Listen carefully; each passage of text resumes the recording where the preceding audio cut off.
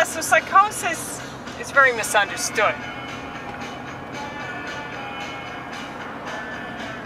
Well, what is the textbook definition of psychosis?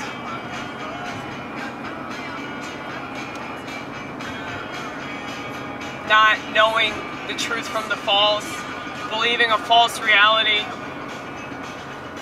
having delusions, hearing things, seeing things.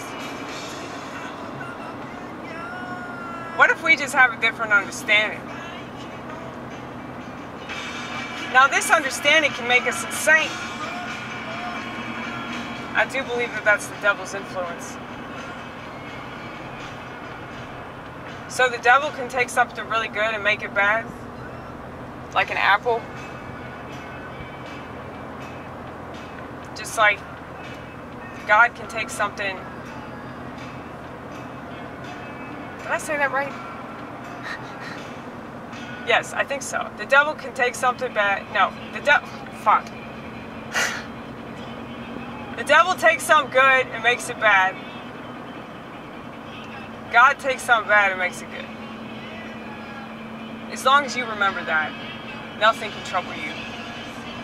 Because you have faith that eventually it's going to get better. Eventually God's going to show you what the purpose was. So you just got to trust that, baby. You just got to trust that. But some people just don't have it in them. And they definitely don't have resilience when it comes to this world. It makes me sad. Because they have no idea how good they could have it. Look, I've had secular periods in my life.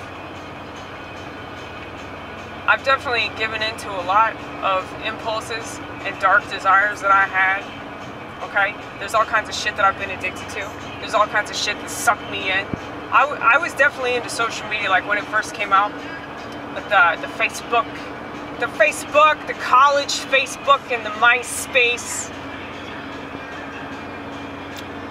I was into that, and it was not good for me. And it made me really obsessive. And I'm already obsessive. I'm already obsessive about stupid shit. And then social media just made me like that much more paranoid. Because it just gave me more shit to be paranoid about, you know? That's why initially I was like, dude, social networks are going to destroy communication. They're not going to improve upon it. They're going to make it practically non-existent. Just knowing this shit about the world, knowing humanity, knowing how dumb society is, especially here in America. I know I sound like I'm real harsh, but it's because I pay attention, motherfucker. You don't pay attention if you think that smartphones are a good idea. You don't pay attention if you think that the American home should have a television, okay? I don't care, you're wrong. And you can say I'm a bitch or a cunt, whatever. You're right, I am.